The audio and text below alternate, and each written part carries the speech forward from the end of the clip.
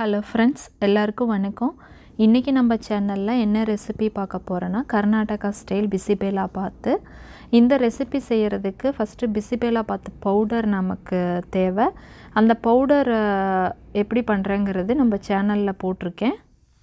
Powder ரெசிபியோட link வந்து நான் டிஸ்கிரிப்ஷன் பாக்ஸில் ஷேர் பண்ணிடுறேன். அது நீங்கள் போய் பார்த்துக்கோங்க. பிசிபேலாபாத் ரெசிபி செய்கிறதுக்கு ஃபஸ்ட் நம்ம வந்து அரிசியும் பருப்பையும் குக்கரில் வந்து வேக வச்சு எடுத்துக்கணும்.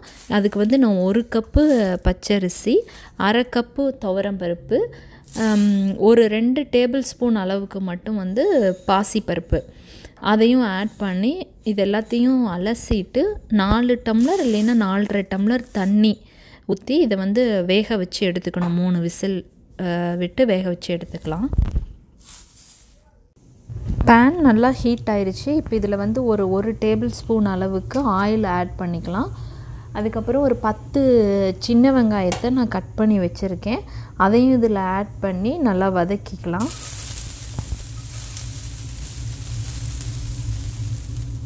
வெங்காயம் வதங்கிடுச்சு. இப்போ ஒரு தக்காளியை வந்து சேர்த்துக்கிறேன்.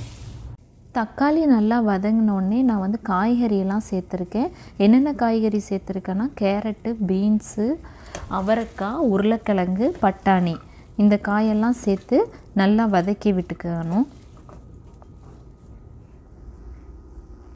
மஞ்சத்தூள் வந்து ஒரு 1/4 டீஸ்பூன் நான் சேர்த்துக்கிறேன்.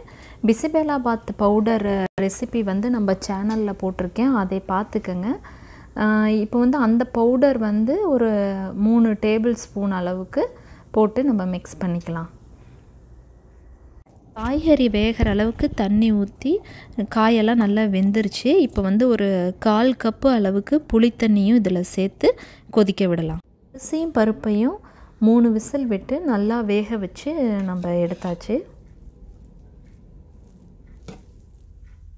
காய்கறி வேக வச்ச மசாலாவை வந்து இந்த அரிசியும் பருப்போடையும் சேர்த்து நம்ம கலந்து விட்டுக்கலாம்.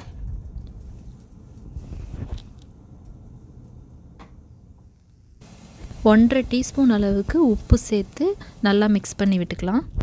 தாளிப்புக்கு பார்த்திங்கன்னா நான் 2 டேபிள் ஸ்பூன் நெய் ஆட் பண்ணி அதில் கடுகு, சீரகம், முந்திரி பருப்பு, கருவேப்பிலை, பெருங்காயத்தூள் இது எல்லாத்தையுமே சேர்த்து தாளித்து கொட்டியாச்சு. பிசிபேலாபாத் தயாராகிடுச்சு. இப்போ இதில் வந்து ஒரு 2 டேபிள் ஸ்பூன் அளவுக்கு நான் காரா பூந்தி ஆட் பண்ணி அதோட மிக்ஸ் பண்ணி சேர்த்து சாப்பிடும்போது ரொம்ப நல்லாயிருக்கும்.